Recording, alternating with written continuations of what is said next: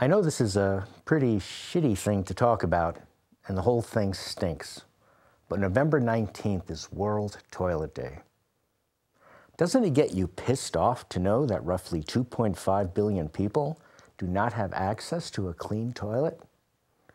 1.1 billion defecate, to be polite, in the open in fields and bushes, ditches, roads, or just a plastic bag, hardly consistent with human dignity as emphasized by the Universal Declaration of Human Rights.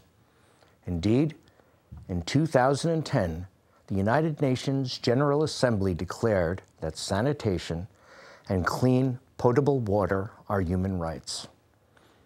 In many countries, girls stay home during their menstruation days because the absence of a safe place to change and clean themselves makes them feel insecure. In places like India, recent research showed that 23% of girls drop out of school altogether when they reach puberty.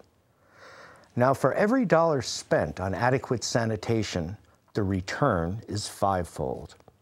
Less diarrhea, respiratory, digestive, and airborne illnesses in general, and even increased tourism.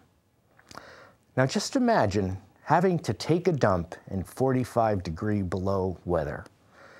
Well, actually, I did just that in an outhouse in Alaska, and all that I could think of at the time was wondering how someone with severe constipation, or what is called shy bladder syndrome, basically an inability to pee in other than the confines of one's home, could ever survive.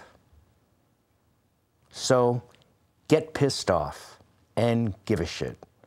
And next time you give a shit, I mean really give a shit. Let your enthusiasm fill the air and let others know what a gas it is to give a shit for social justice and human rights. Take some action and go to worldtoiletday.org.